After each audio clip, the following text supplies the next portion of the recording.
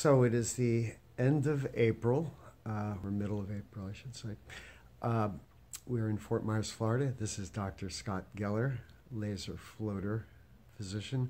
We have a great patient from Germany who visited us last year. I did laser on your right eye. We got a positive result, correct? Yes. And this year you decided on your annual winter trip to the United States to go ahead with the left eye. Yes. But I have to say, you have the most difficult kind of floaters to get. You had some very peripheral stuff and very tiny stuff, but it is close to retina there.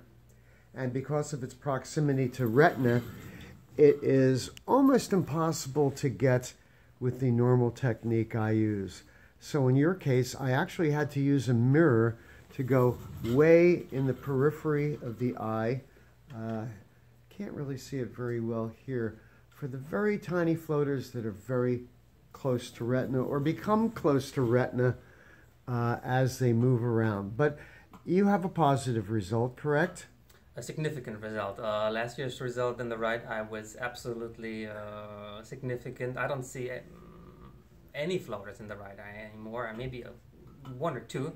And the left eye, also very positive result. And yeah, given the fact that all the doctors in Europe said is no chance at all, it's unbelievable. Well, I don't think they really examined it to the degree that I do, because your vitreous is relatively clear, except for a few little spots, but because of their proximity to retina, they appear big to you, and you work on computers all the time. Yeah. Computer, young guys and pilots who are looking at a clear sky and a small pupil really get bothered by these things. But we got a result. You're a great patient. You can tell your guys in Germany, maybe they'll send a patient over.